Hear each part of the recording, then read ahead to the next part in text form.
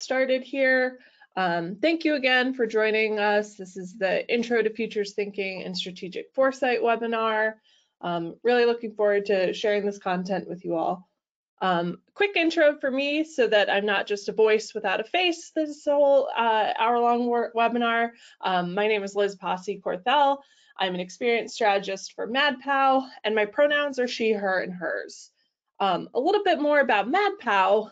So at MadPow, we leverage strategic design and the psychology and motivation to create innovative experiences and compelling digital solutions that are both good for people and good for business. And we work in designing the future now across these major areas of digital solutions, experience innovations, and behavior change design. So if those sound interesting to you or your organization, please feel free to reach out to us.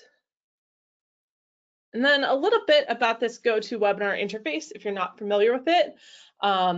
So for this presentation, I'm going to present for about 45 minutes, and then we'll have about 10 minutes at the end to answer questions. You can enter your questions into the question box, and then if we run out of time, you can either email us directly, you can reach out to me over LinkedIn. There are different ways for us to connect if any of your questions aren't answered. All right, so let's jump into the content. Futures thinking. So why futures thinking and why today? So currently, as I'm sure you're more than well aware, we're in the middle of a sort of apocalyptic future. We're really seeing the consequences of ignoring the future firsthand. And with this, many people and many companies are wondering how we can be better prepared for the futures that lie ahead. Wondering how do we shift from being reactive to being proactive? So one way to do that is through futures thinking. To quote renowned futurist Dr. Sohail Inayatullah, with futures thinking, we use the future to change the present. So my goal for this webinar is to go into some of the theory of futures thinking. We're going to also provide some things that you can start using today to start incorporating futures thinking into your current work and your current worldview. One thing I want to say up front is futures thinking isn't necessarily a method per se. There are methods you can certainly use to execute it, but it's more of a mindset that we can use in thinking about how we approach problems. So futures thinking is where we consider what things are likely to change or stay the same in the future. It is considered by some to be an art, is considered by some others to be a science, but futures thinking really gives us a framework to talk about our current world and then how the world might look in the future. It is importantly not attempting to predict the future. Rather, it's eliminating unexpected implications of present-day issues. The emphasis isn't on what will happen, but on what could happen, given various observed drivers.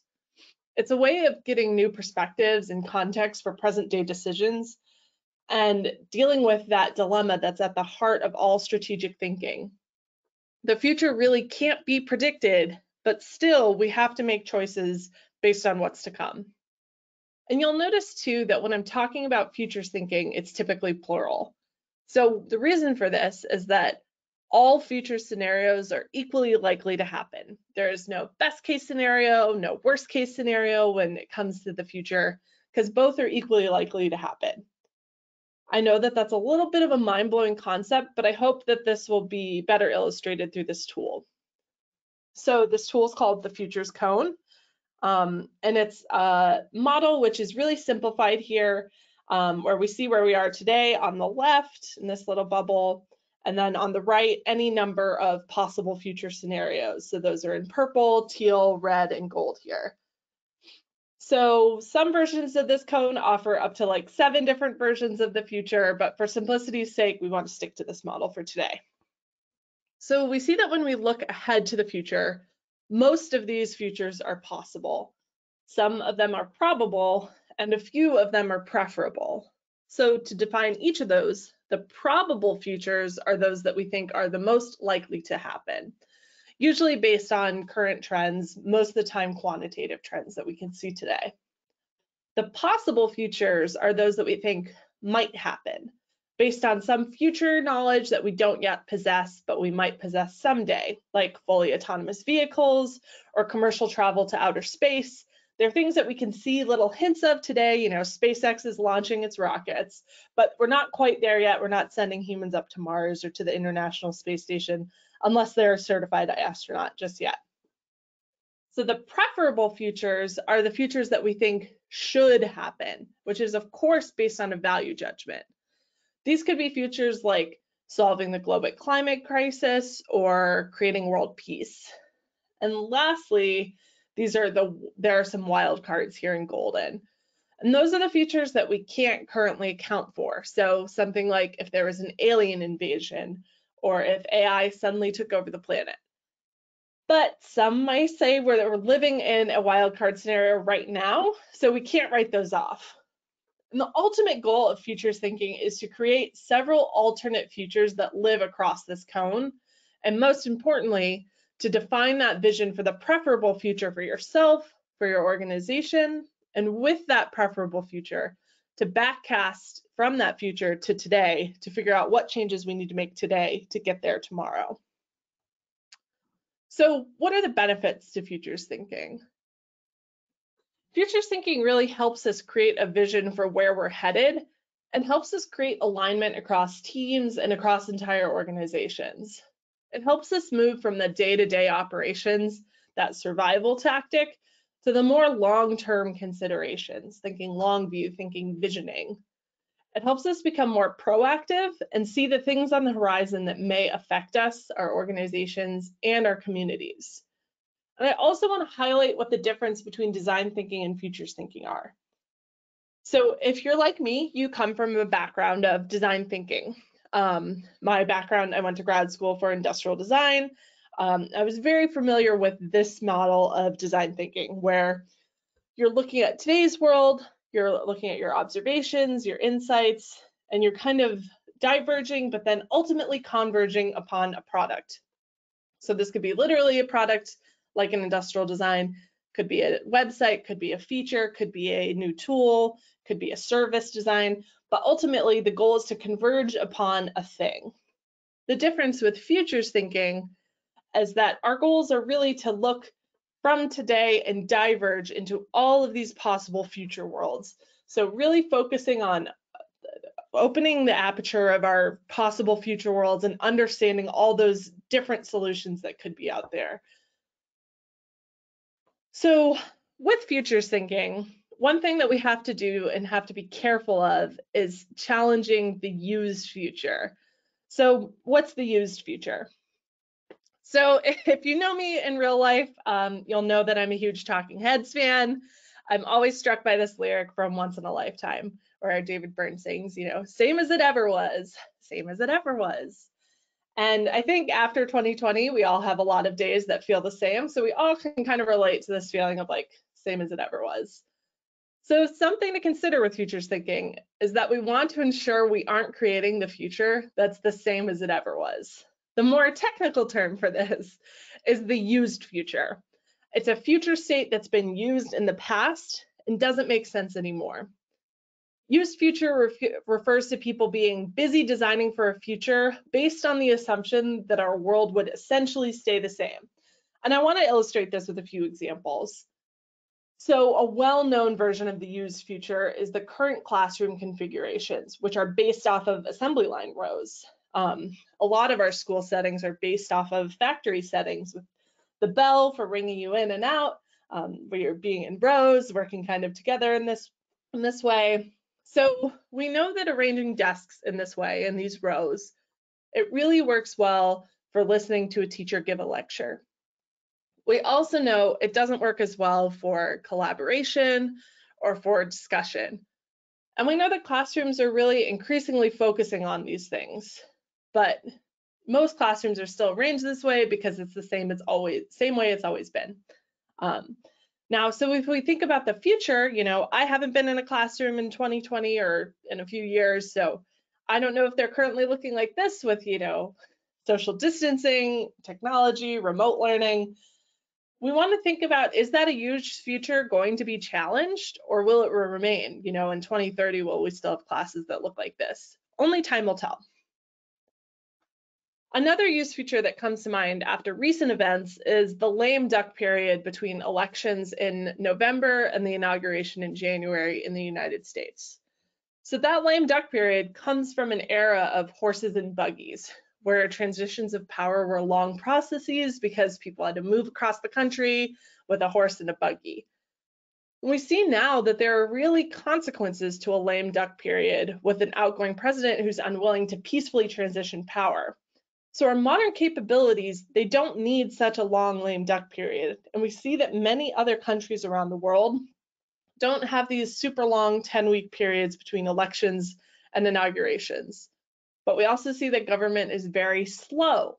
So we have to think, will this last tumultuous transfer of power, will it create change in the future as we move forward? And then one more used feature that might be closer to home to you, closer to an everyday occurrence, is the daily stand-up. So if you're unfamiliar, stand-up is a practice that's common on agile teams. So all team members, when in person, literally stand up, provide status updates to one another, ask questions, ask for help, call out any blockers that they see in the horizon, and things like that. So for most of 2020, I was working plugged into an agile team, and they did a daily stand-up in person before they all went remote in March. The entire office would stand up at 8:05 every morning, and it was a really great opportunity for teammates to stay engaged and informed about what was going on. However, when they shifted to remote in March, the stand-up didn't necessarily provide those same things. So due to low bandwidth and the size of the team, teammates couldn't turn their cameras on for it. So no one could see each other. So it looked a little bit more like this image here on the left. So updates were reduced to a few categories. So things like introducing a new team member, if there were any questions, if anyone had and needed any help.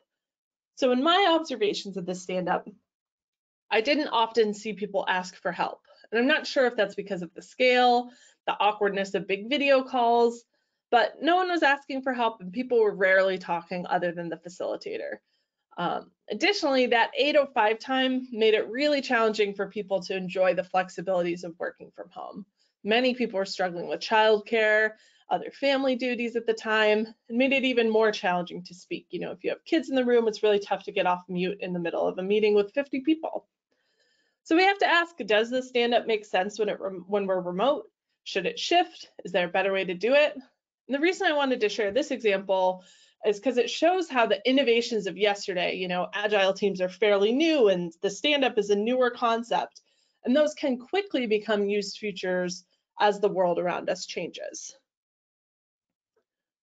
So now I want to go into kind of some of the methodology that supports the mindset of futures thinking. So we're going to go through asking the right questions. So these questions are adapted from Dr. Inayatullah's foundational questions.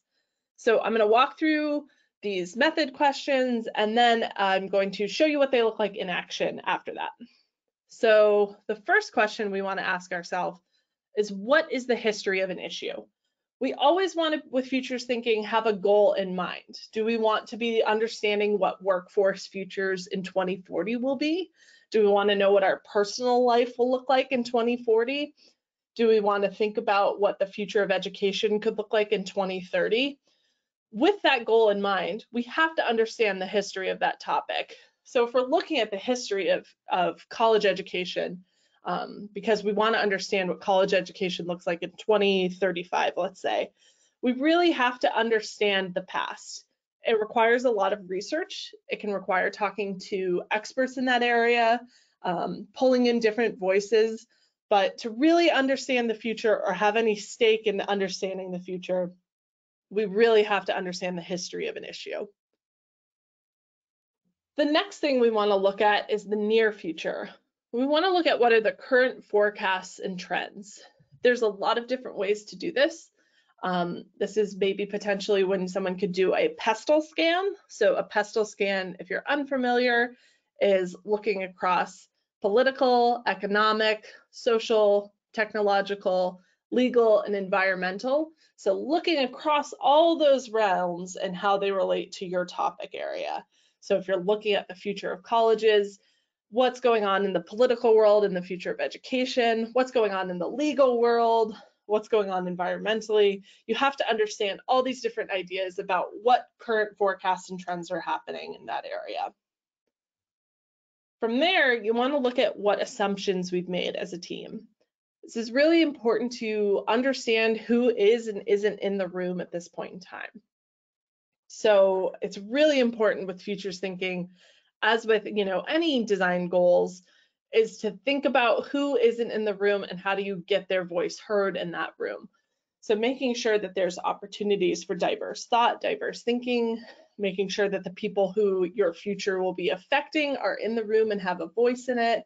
If you're thinking about college futures, not just thinking about professors and administrators, thinking about students with accessibility needs, thinking about students with different financial needs. We really need to understand and make sure we have a lot of voices so we can understand what assumptions we've made.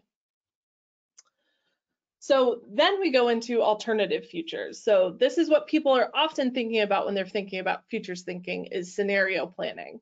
So once we get to this step, we're looking at those assumptions and we're creating future scenarios.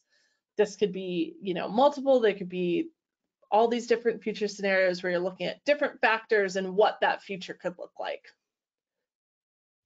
So from there, you want to look at those future scenarios and understand which of those is the preferred future for the most amount of people involved, and negotiating those elements of those futures to really fully define that preferred future. And lastly, we want to understand, how do we get there? So if we are at the top of the mountain, we're in our preferred future, we can see it, we can touch it, we can feel it.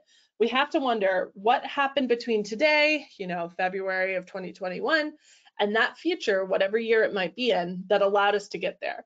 So what policies did we put in place? What changes did we make? What stayed the same? What shifted? We want to backcast from that preferred future to understand what changes we need to start making today to make that preferred future a reality. So as I mentioned, I want to talk about how this can be in action. So I recently worked on a project where myself and my team envisioned what the future of work could look like for a big American insurance company following the pandemic.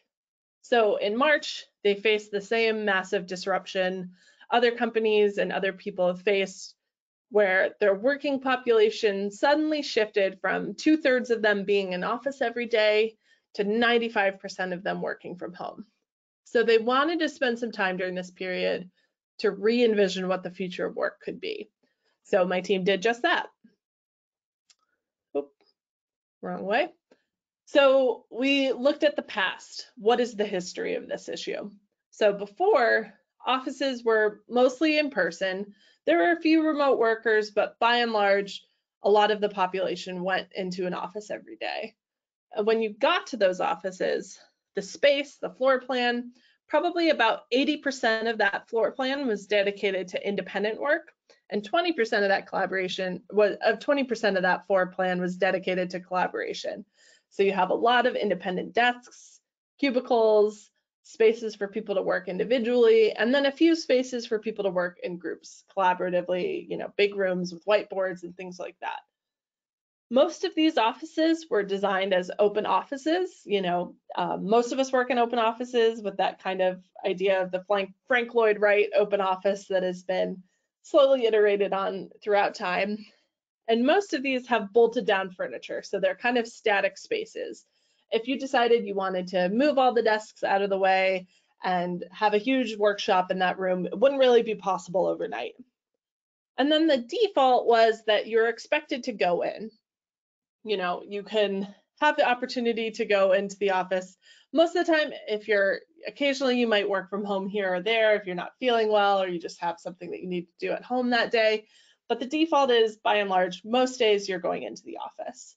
So that was kind of the history that we were working with for this project. So then we wanted to look at the near future. So what are the current forecasts and trends? So some trends that we've started seeing in the future of work is that some tech companies have started saying that they will be remote forever. So companies like Twitter have started saying, if you want to work from home forever, you totally can. And companies like Microsoft are starting to follow suit. So with that, we've seen that people can work from home. People have shown really that they can work from home and be productive, which is why companies are starting to say, hey, if you want to keep working from home, you can. But we've also seen that productivity is a little bit of a double-edged sword, because it also means people are usually spending a few extra hours a day working. We've seen some things about people working maybe an extra 3 hours a day, up to an extra day and a half a month. So people are productive, which is meaning that people want remote work to continue, but that productivity comes at a cost of potentially burning people out. But there's some other interesting forecasts and trends that I want to talk about too. Like one of them is that as companies are, offering the ability to work remotely, that some people are starting to move away from some big cities. So some companies that are in the Bay Area have offered incentives for employees to move away from there because it's so expensive to live there. So we've seen some smaller cities across the country have an influx of tech workers. So for instance, Madison, Wisconsin saw a 74% increase of inflow of tech workers. So if we think about that on a macro scale, it could be really interesting and have interesting political implications as populations shift out of these big cities and into smaller rural areas over time. Just something to consider. So we looked at our assumptions. What assumptions have we made as a team? So an assumption that we made was that as tech companies announce that they're going to be remote first, other companies are going to slowly follow suit. And our assumption there is because those companies still want to be competitive with the big companies like Twitter and Microsoft. They want to be competitive for the same talent. So our thinking is that as over time, to be competitive for that same working pool, they'll have to offer similar things and similar opportunities for remote work. And we also are assuming that there is no going back to that primary work in office model that we had before. The CEO of Dropbox recently had said, we have opened a one-way door to remote work, because beforehand, companies would often say, oh, we can't all be remote. We're not sure how productive we're going to be. We're not sure how useful it's going to be. And by kind of forcing everyone's hand, we've instead showed that people really can be remote and can work well remote. So that one-way door is open, and it's unfortunately for companies that want to go fully back, there's really no going back in a competitive way. So something to consider. So based on those assumptions, we created 3 different alternative future scenarios. So those 3 major alternate futures were 1, returning to the office, 2, going remote only, and 3, creating a hybrid workforce. So that return to office future is where we might see that as more of the population gets vaccinated, we might see that companies decide, let's just return to business as usual. With that, they could require their employees to, again, commute to the office. It could see a rise in traffic again, a rise in public transportation. It could also see a rise in employee dissatisfaction. It says many people have grown accustomed to the comforts of remote working over this time period. With remote only future, we might see that organizations slowly decide, we're actually never going to go back. We're never going to go back to the office. Everyone's going to be remote forever. So this could result in commercial real estate taking a turn, which is a trend that we're starting to see already. And employees could move further away states and countries while continuing to work at their current role. We might also see that might result in more burnout for employees. So employers might have more responsibility in ensuring that their employees aren't burning out and working too many hours around the clock. And lastly, we have this hybrid workforce future. So we may have some employees who want to return to their offices, some who are just dying to get back, and then some who want to remain remote forever.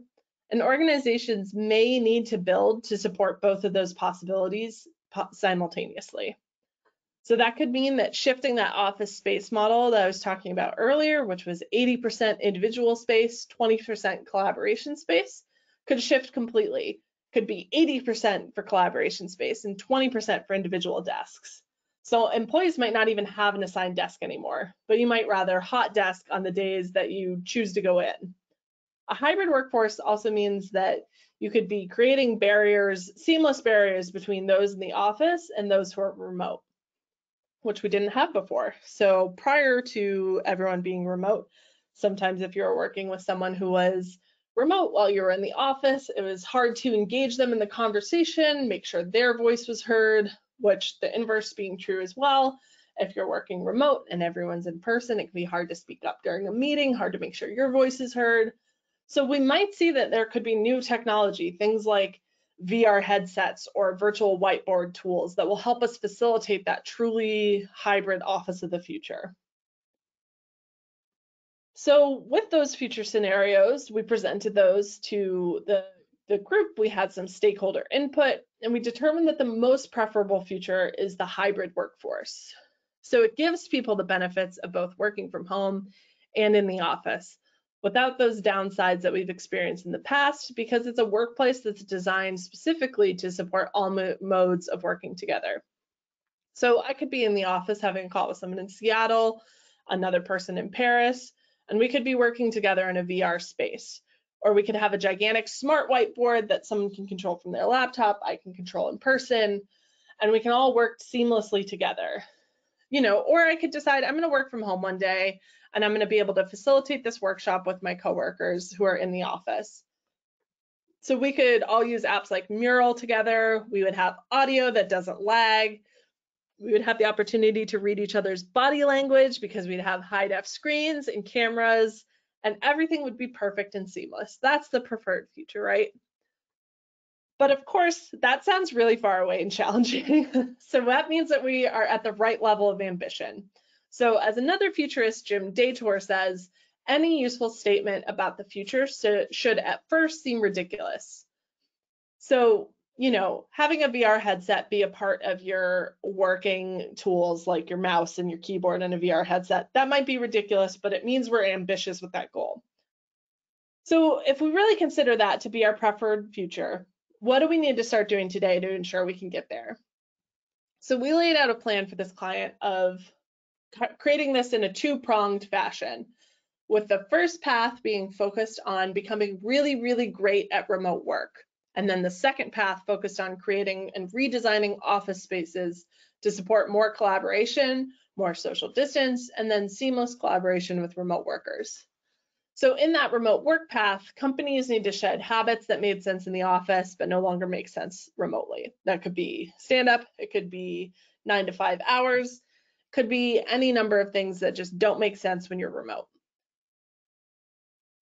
Additionally, as humans, you know, we rely on synchronous conversations like phone calls, video conferencing to get work done, have meetings and make decisions. But we've of course all been in meetings that feel like a little bit of a waste of time, and they don't always create those answers we desire.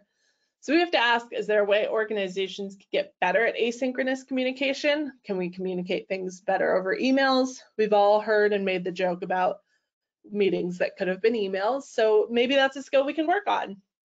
And is there a way to enable decision making from the bottom up that's not just top down, so that, you know, I don't have to wait for my boss to tell me what to do? I'm empowered to do the things that make sense because I have that decision making framework allowed for me.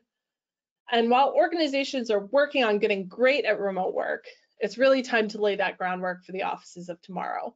Will they be open air, full of plants and sunshine that allow coworkers to feel safe together? Or will they offer homey spaces with nice, cozy areas because we've grown accustomed to being in our home offices? And we have to ask too, will they begin to offer phygital spaces? So phygital meaning combining the digital world and the physical. I know that word is polarizing. I personally like it because I think it sounds cute. But those phygital spaces that are designed for people to wear those VR headsets, collaborate across the globe. So with that, I wanted to kind of drive home this point at the end here about really emphasizing why we want to create a vision for the future. So one way of doing this is through metaphor.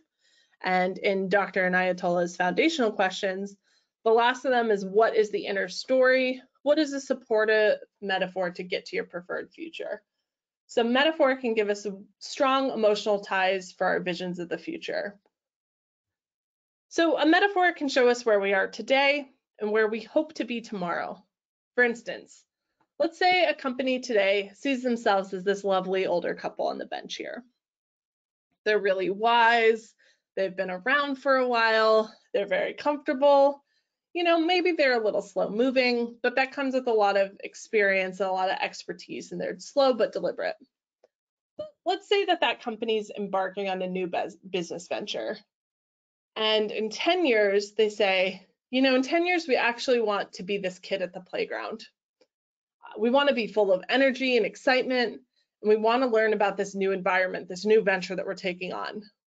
We're going to take a few spills, we're going to scrape an elbow here or there, but we're going to get back up, we're going to keep trying. They're really excited to learn, explore, and that outweighs their fear of the unknown. They're willing to test and learn, they want to iterate quickly, and they want to move on from those things that no longer serve us and develop skills that build resilience. So this is a metaphor that we can all understand emotionally. We can connect to it in some way. We've all been to a park and seen these visions, you know, maybe not in 2020, but we've been there and we've seen these things and know what they feel like. So it's something that we can use to align our visions and goals together to set the path for the preferred future forward. Another method of visioning that I think is really important to cover as well is a method from systems thinker Donella Meadows. So she gave a speech in 1993 at a sustainability conference, and I am going to share this link with you after this talk because I think it's really inspirational. I think it resonates as much today as it did in 1993. I think you'll really enjoy it. So she gave this talk about how when we're talking about the challenges we face in the world today, we talk about our problems and not our visions. She talks about how sharing our cynicisms and fear are really easy, but sharing our visions for the world are not. So we have to ask, like, why is that? And how do we change that? So she talks a lot about this great workshop that she ran with people who are working towards ending world hunger. And they just talked about the challenges with hunger, the problems it creates, the destruction that hunger creates. And she said, what if we visioned a world without hunger? What would that vision look like? And it's very hard for people to talk about and understand, but she talks about why it's important. So when we create that strong vision and we speak about it, we create accountability for ourselves, which the opposite is true too. So if we don't create a strong vision, we don't talk about it, we can create a feedback loop where it's okay to fall short. We didn't say it out loud, so it's okay if we're not quite there, we can just fall short, which creates over and over and over again, we'll fall short repeatedly. But if we really work together and we really think about what we really want, not just what we think is possible, what might those visions be? There are things that people could never have imagined being possible. So let's work together to think about what beyond just what's possible. And we can write down those visions, we can share it with others. And the more that we share it with others, the more others can be involved and reveal the path forward, which can make our visions stronger. And visions also become more responsible when we share them with other people. As I talked about earlier with asking who's not in the room, we have to ask and think about, as more people become involved, we can check our own biases and ensure that we aren't creating a vision that makes sense only for the people that look like us. And with that strong vision, we have the power to say no to the lesser visions we come across. So we all know in our hearts that incremental market-based changes aren't going to create the visions of the world we want to see, but we have to have that alternate vision that's strong and we won't sell out to. And another benefit to having a strong vision is that it will open our eyes to the good news in the world, which I'm sure is something that we could all use after a year full of doom scrolling. So I want to quote Adrienne Maree Brown, who is a brilliant author, thinker, Black feminist, and they say, when what we pay attention to grows. And this is part of their philosophy in the book Emergent Strategy. This means the things that we pay attention to are the things that grow for us. if we seek out the negative and cynical ways of moving through the world, that's what will grow in our hearts. So as I just mentioned, I spent a good portion of 2020 doom scrolling, but I also know that that didn't serve me in my intentions and visions. It instead served my fears, my anxieties, and with that, those are what grew. We're still in the new year, you know, it's February, and we can just call January 2020 extended edition. So it's a good opportunity for us to define our visions, both for ourselves and for our organizations for the future, and build upon those visions and ensure they serve us well, our communities well, our organizations well, and the people around the world well. So lastly, I just want to leave us with the words of Amanda Gorman. So if you haven't had the opportunity yet to see her recite her poem, The Hill We Climb, please go watch that immediately. It's really brilliant, it's moving, it's a potent message of a vision for the future. So what's a better way of illustrating the importance of visioning than leaving you with the words of someone who created such an emotional and powerful vision of the future? So with that, I have to turn to you and see if you have any questions. And you know, you can continue the conversation with me. My email's here, my LinkedIn is here. I am recently back on Twitter after a 3-year hiatus, so you can join me there as well. So any questions, I will keep an eye out in the questions box over here. Let's see. Okay. All right, so this is a great question from Richard. So in most cases, the future is already here. What are your foresight methodology you can use to scan across to find those signals of change? So one of the great ways is to look through, as I mentioned, the pestle scan, which is again, political, economic, social, technological, legal, and environmental. That can really send us signals of what is going on across areas. So it's really common in the design world particularly to stick to the area that we're in. So if we're solving a problem for a healthcare system, we want to solve it for them, we're going to look at healthcare.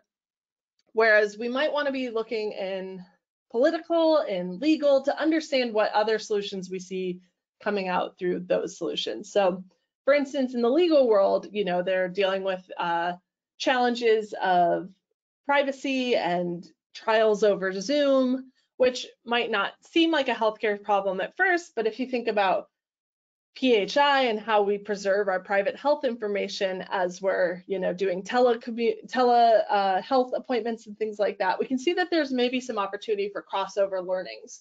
So it's really looking outside of just our area of expertise, outside of our area of market that we're looking in at that moment, and looking to see what else is going on.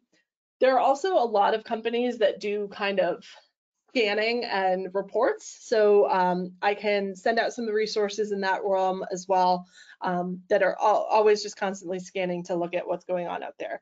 So yes, the future is already here, but there's more futures around the corner. So we still have to look and see what is coming around the corner from all these different realms. Let me see. Does futures thinking assume that time is linear as the image of the cone shows? That's a really interesting question, Sean.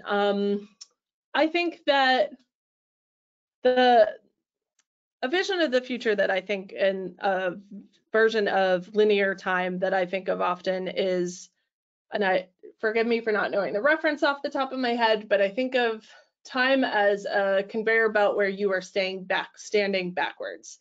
So you can always see the past, but you can't see what's behind you. That's my first personal vision of time. You have some ways of peeking over your shoulder and looking forward to see what might be out there, but by and large, the most information you have is the past. I don't know if everyone's futures thinking mindset assumes that time is linear. You know, I think time is, and it's an interesting question, interesting thing to query upon. I think I might give that a little more thought and return to that. But yeah, I think it's an interesting area of thought. I don't necessarily think time is linear, but maybe that's my science fiction brain. Okay, let's see. All right, just flipping through some of these. Let's see what other questions. It would be great to have a list of futures thought leaders you've been mentioning, please. I will absolutely send that along to you. That will be part of a follow-up email. Okay, let's see. Any recommendations for getting stakeholders to buy into this type of design work? Great question, Laura. So I think that part of the goal of futures thinking is to create a vision that people can align on. And it's really hard because that vision might be really scary for a lot of people. So part of futures thinking that is a challenge is that it's really hard to do it. It's really hard to vision the future when you're in a moment of crisis. So my recommendation is getting people to a moment of non-crisis, which is very challenging at the moment, but also not challenging, but getting people out of crisis mode and into long-term visioning mode, and then making sure their voices are heard. So, you know, we've all, if you're in the design profession, you've been in a workshop where there's someone who just isn't going to be along for the ride. They're going to say the opposite of everything you say. The goal is really to get them one or two rungs up the ladder, maybe not get them up to the top of the ladder on that day. But with creating those really strong visions where you have lots of input and lots of buy-in and getting lots of people in the room, those visions can be powerful enough to create that thing, that buy-in from stakeholders. So Dr. Inayatullah talks about how with alternative scenarios, he often starts out for companies asking them what their worst case scenario is. Like, what if we did nothing? What would happen in 20 years? So that can be a good way to get stakeholders involved as well, because it can really kind of illuminate what that future might look like, which could be like irrelevance, or, you know, we have no more clients, or we have no more customers because we're completely irrelevant. So sometimes you have to strike a little fear. Sometimes you have to ease that fear and create this really powerful vision for the future. So it's kind of playing to understanding what your stakeholders need in that moment. What are my favorite couple of books on that subject? Thank you for this question, Monica. I will send along a list. Some of the titles escape me off the top of my head at the moment. I will say, though, that my interest in futures thinking came from a former interest in, well, still very present interest in science fiction. I actually started off college as a literature major, and then I took all of the dystopian fiction literature classes I could, and I changed majors. So I like to read a lot of dystopian science fiction because I think it's a really interesting vision of the future. I will also provide some more concrete futures thinking method books then versus just my favorite dystopian futures. Okay, so this is a great question too from Leanne. So in our Future of Work project, did you factor in the pandemic when thinking of the work productivity increase? So there's less to do, so people are working more.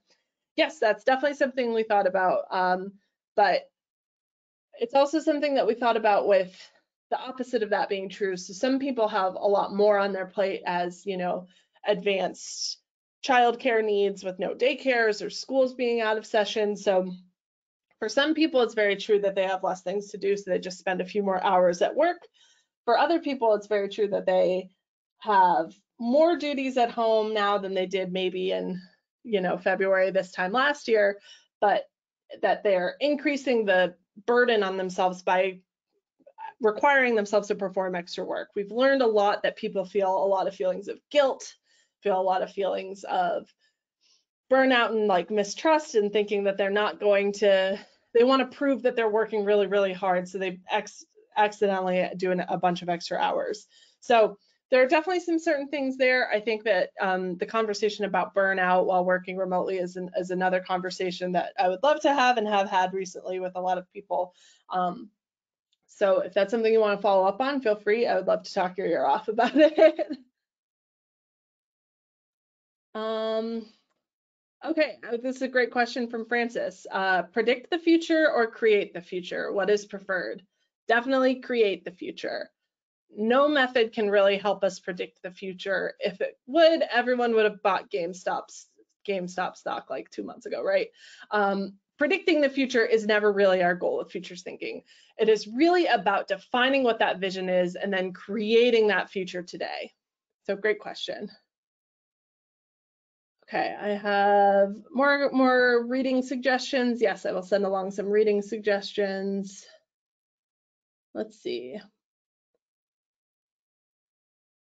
Okay, this is a great question. So I did not realize there was a relationship between design thinking and futures thinking. Do you think design teams should have design thinkers and futures thinkers and strategists?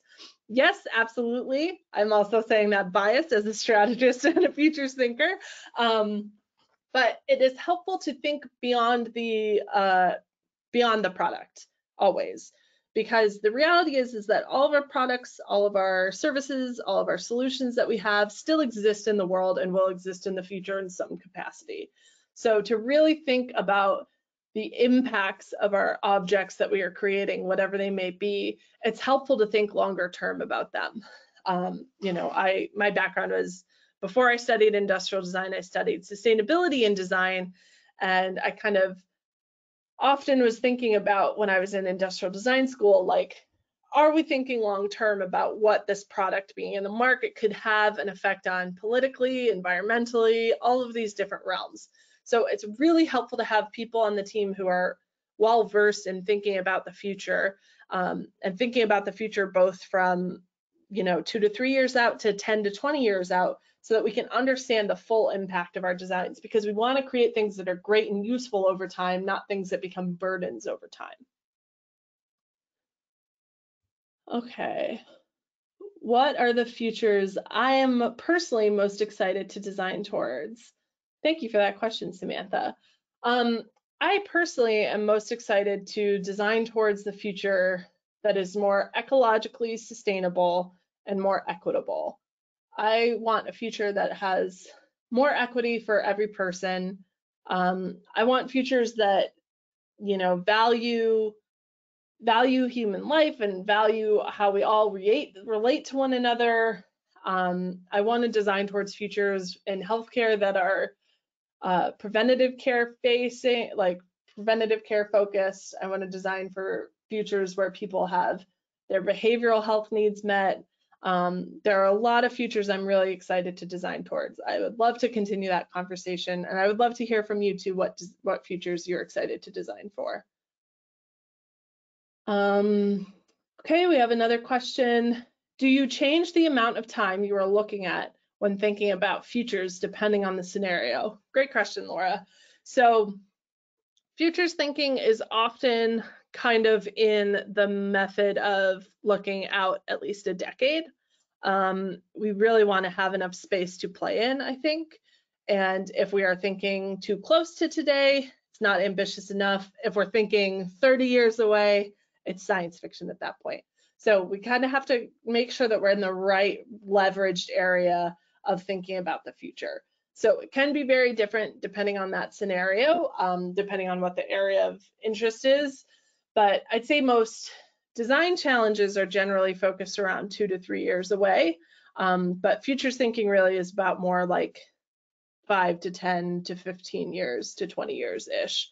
But 50 years, that's just science fiction. You know, we can all just say hoverboards and high-speed railways, and Elon Musk will have gotten us all to Mars successfully. So we have to make sure that we're in the right level of understanding where we want to be. Let me see some other questions here.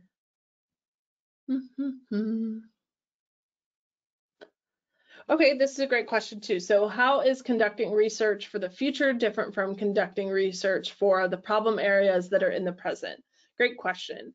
So for problem areas that are in the present, it's really crucial that we're, you know, interviewing users that are directly impacted. We want to understand the group that's directly impacted today.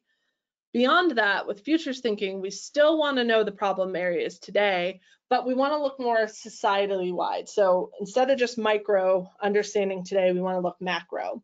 We want to understand different things that are happening around the world that might affect our issue or what we're looking at. It can be things like technological things that are happening or just on the cusp of happening. It can be scientific breakthroughs. It can be political breakthroughs and the power of different nations over the world. It could be trends of, social media and what social media is doing and where we think it might go. There are a lot of different things that might be driving those problem areas in the future, whereas in the present, it's really about understanding those problems right now. In the future, it's about sensing what's going on around us. Okay, and let's see, I'm probably going to do one more question. I'll give you 5 minutes back. Oh, this is a great question that I was hoping someone would ask.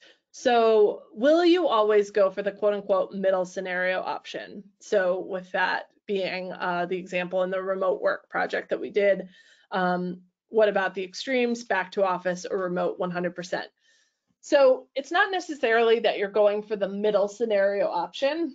For that project, it was kind of the middle, but also it's a new idea because it's a little bit of designing for the future there. So it's not necessarily that you're going for the middle scenario, but you do need to create a scenario that has more buy-in. So if that means that you kind of have to negotiate certain terms, let's say we're thinking about like the future of colleges. All the professors want to work from home because it's nice to work from home. All the college students want to go live on campus because it's, you're moving out of your parents' house. And all the administrators want everyone on campus because it's the easiest for them. So you kind of you can think of it as a middle scenario option, but you can also think about it as creating more buy-in. So kind of negotiating these bits of the preferred future, which is also why I think the Donatella Meadows example of like speaking your vision of that future and getting more buy-in helps it become more responsible. As in it helps it become something that is more supported by more groups of people. So it's easy to think of it as the middle scenario. It's also, I would say that in an alternative scenarios, sometimes they can be wildly different. So some scenario projects are extremely none of them seem like the middle. They all seem a little wildly different. So that particular example is kind of the middle scenario, but in other projects, other examples, there might not be. So great question. Thank you for asking it. Okay. So thank you all so much. This has been great. I hope this was valuable. If I didn't have time to answer your question, you can feel free to reach out to me. You can talk to me on LinkedIn. You can shoot me an email, whichever you would prefer. And yeah, we can continue the conversation. It was really great to have you all here today. Thank you for joining me.